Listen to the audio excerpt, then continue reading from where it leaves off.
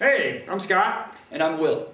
And we are here because today is Halloween. And if you are anything like us, we know we are, then you're still not sure what to dress up as for trick or treat. Not to worry, we're here to help with our list of last-minute costume ideas for the Launchie. First thing we want to suggest is maybe in your basement you've got Grandma's old couch. Grab one of those pillows and an empty picture frame. You're trick-or-treating as the Misshapen Parlor. Hey, I'm the Misshapen Parlor. They dressed me up in floral. Now give me some candy.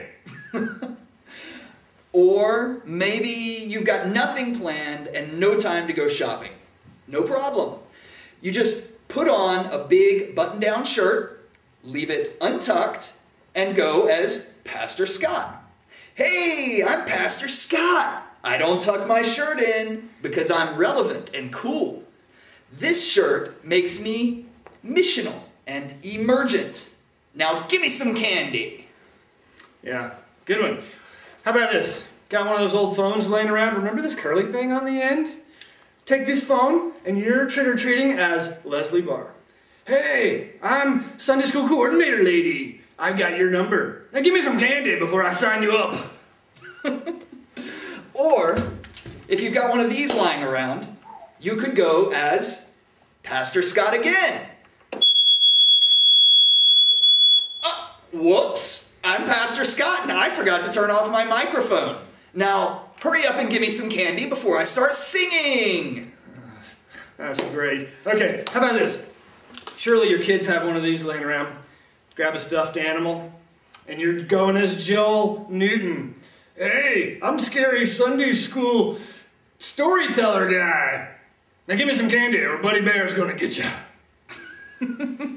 Or, how about this one? There's always the old standby empty bowl. I'm an empty offering bowl because Pastor Scott forgot to tell you to pass me around. Now, fill me up with some candy. What? Maybe we should go with some biblical ideas. Maybe that'd be a little better.